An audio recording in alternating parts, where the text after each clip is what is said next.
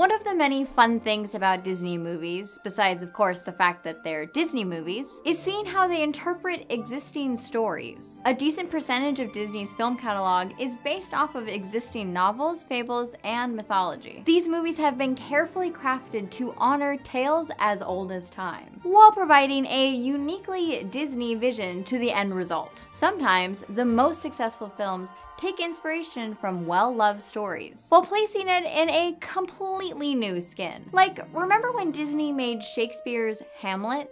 No? Well, what about Romeo and Juliet? I am referring, of course, to the Lion King trilogy. Released in 1994, The Lion King is actually Shakespeare's Hamlet in lion's clothing. A few years later, in 1998, the direct-to-video movie Lion King 2, Simba's Pride, is Shakespeare's Romeo and Juliet, without the tragic death of the main characters. In fact, they even have Tom Stoppard's Rosencrantz and Guildenstern Are Dead, a story of two minor characters from Hamlet watching the play unfold from their own point of view, similar to Timon and Pumbaa in The Lion King 1.5. While at first glance these films seem to have their own original story, they all go back to Shakespeare. So what do you think? Is it to be or not to be? Overall, Disney films succeed in these retellings of classic stories by finding a nice balance of family-friendly and honoring the true source material. Even the Greek mythology of Hercules wound up being drastically toned down for a more family-friendly version, while The Little Mermaid skips its notoriously deadly ending. The Lion King starts off as a story about a young cub named Simba, knowing that when he gets older, he will become the king of the Pride Lands. Hamlet also belongs to a royal family and is the Prince of Denmark. While many Disney leads are known for their royalty, Simba and Hamlet share the unfortunate trait of having a jealous uncle that wants their king dad out of the picture. Now, Simba is pretty excited about eventually becoming the king, and actively sings about how he plans to rule everything the light touches. But his uncle Scar is pretty bitter about the whole affair, seeing as he was due to be next in line prior to Simba's birth. With some careful manipulation, Scar puts Simba and Mufasa in terrible danger, where Mufasa loses his life trying to save Simba from a wildebeest stampede. While Hamlet, unfortunately, never breaks into a musical number,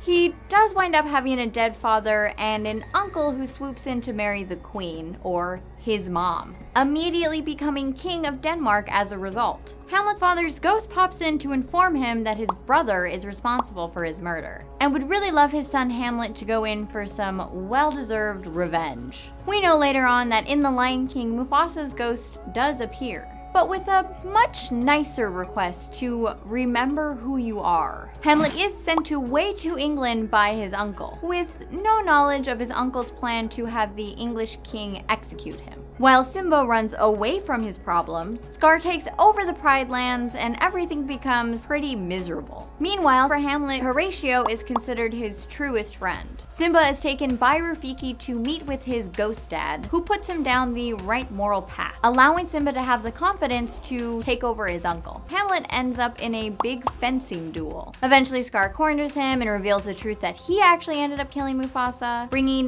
new anger and strength to Simba, allowing him to defeat his uncle and send him to his death of being eaten alive by hyenas. In both Hamlet and The Lion King, the main characters complete their goals and their character arcs, but with considerably different endings. On the other end of Shakespeare's popular plays, we see Romeo and Juliet, the tragic tale of star-crossed lovers from feuding families. In The Lion King 2, Simba's Pride, we catch up with Simba's family now that he is the father of a young cub named Kiara. Kiara winds up befriending Kovu, a cub selected by Scar to be his successor. Kovu, however, is part of a group of lions that Simba banned from the Pride Lands because they swore allegiance to Scar. Simba forbids his daughter from ever meeting with Kovu again. Years later, Kovu is sent on a mission to kill Simba. In the process, though, the two fall in love, but Scar's followers take that as an opportunity to attack the king. Simba is almost killed, but survives, and gets super angry at Kovu for lying to him. But in the end, Kovu and Kiara manage to convince their clashing prides to put their differences aside for the better of the community. The similarities between this film and Romeo and Juliet don't stretch far beyond the original concept, you know, of feuding sides and star-crossed lovers. And finally, there's The Lion King 1.5, the story of what was going on with Timon and Pumbaa during the events of The Lion King. Humorously, this pairs nicely with the 1960s Tom Stoppard play Rosencrantz and Guildenstern Are Dead, where two minor characters in Hamlet, Rosencrantz and Guildenstern, wind up watching the story from an outside perspective. While Timon and Pumbaa's plot doesn't really match up with Rosencrantz and Guildenstern's, it's nevertheless an amusing comparison. So how does this all really hold up?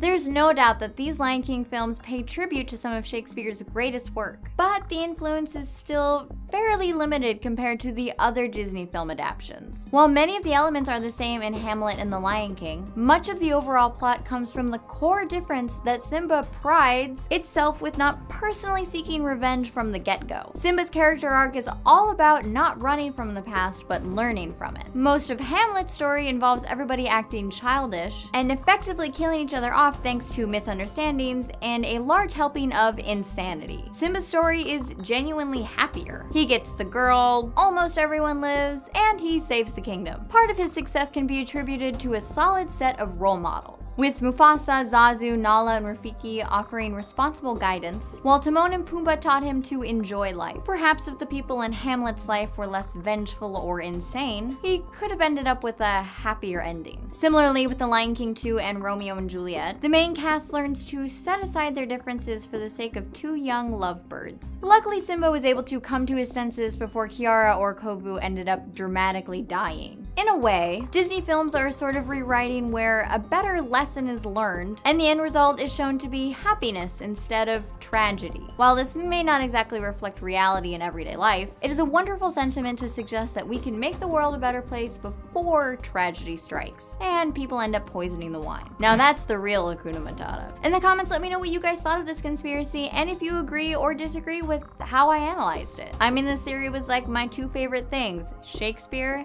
and Disney movies. All great things. Make sure you subscribe to channel Frederator, and I'll see you all next week.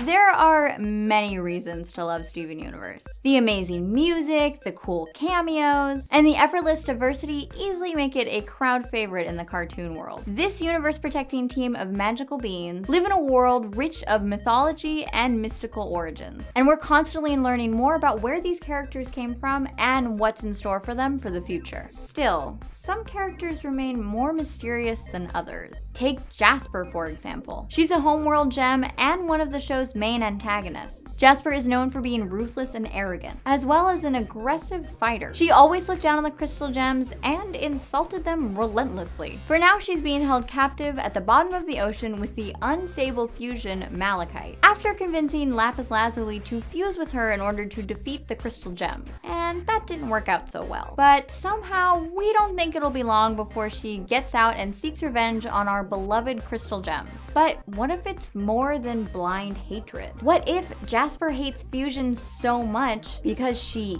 is one?